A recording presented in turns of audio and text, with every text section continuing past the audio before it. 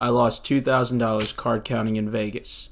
And at the end, I learned one of the most important lessons for new or potential card counters. I boarded the plane and it was full of dudes ripping shots who couldn't wait to touch down in Sin City and forget they had a 2-year-old at home. Then there was me, plotting to take down the casino industry armed with a couple of grand, a backpack, and whatever dignity I had left at this point. The reason I was going to Vegas was to meet with other counters and basically learn from them and gauge where my game was at this point. But of course, I was also there to play. We touched down, and even though 80% of the flight was drunk, no one clapped. And for that, we thank you. You know you're in Vegas when the first thing you see off the plane is a slot machine and the first thing you smell is cigarettes. I go to get an Uber and it's $60, maybe $70 to the Strip. Nah. So I took the bus. It was only $2. The bus driver was just talking the whole time about how she loved driving buses, and all I could think about is how only 1% of you are subbed? Get dropped off near a medieval times, but that's actually Excalibur. It's a castle-looking casino. It's really weird. And I already know my target. I'm headed straight for the booty at Treasure Island. Get your mind out of the gutter. I begin my 2-mile hike to the casino, awed by the Strip. I'm bumping into everyone because I keep staring up at the lights, the buildings, the tall women. I could barely focus.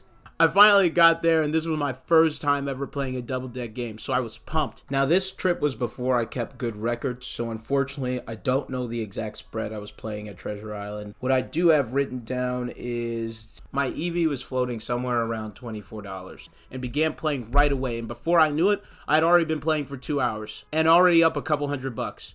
Around 3 hours in, I went to hunt for food and realized everything in Vegas is hella expensive. So I went next door to the CVS and bought some peanut butter pretzels and Cheez-It Grooves. I played 3 more hours. I'm up $500, so I bounce and go to meet the other counters.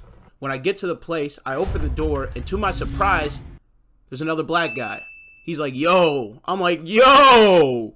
Meet everybody. It was really cool. I was really gassed, so I went to sleep. The next day, we spent the whole morning, afternoon doing trainings, having seminars, and I was basically learning a lot. Shout out to everybody who was there. They might not know, they might know, I don't know. At the end of the day, we broke and hit the casino. I went back out to get the booty at Treasure Island. Just emphasizing that. This time I brought reinforcements. I was playing there for an hour, up and down, pretty much break even, very boring. I walked back inside after a snack break, and 3 of the counters I was with earlier are sitting at the 3 other tables. I plop down and play for another hour, basically break even before we all slowly get the boot. The pit boss comes over to my table, looks at me with my do-rag hanging off my head, and walks away. At the end of the shoe, he comes back, counts down the deck, which means he goes through the double deck and counts it the way that I count cards. The 3rd time, he comes back in the middle of the shoe and says, "You're done." I said, "What?"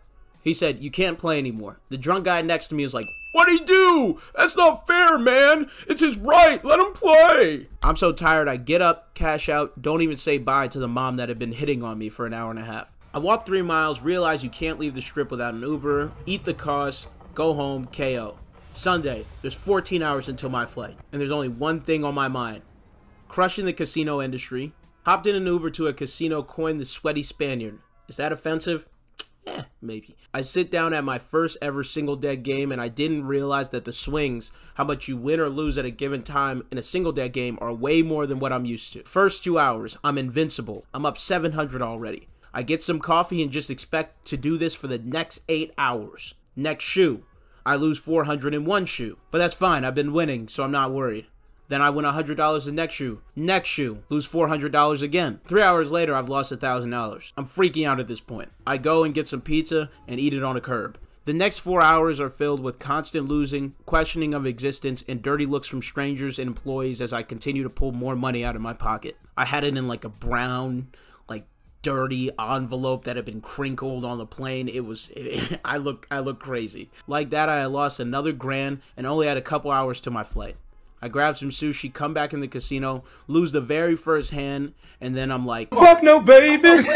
and walk out. As I waited for my Uber, I was convincing myself those books I read were lies, and I knew reading was for nerds, and I should have never tried it in the first place. I had a red-eye flight. I was sitting between 2 babies. I'm not even joking about this. There was 2 babies. I wanted to jump out of the plane.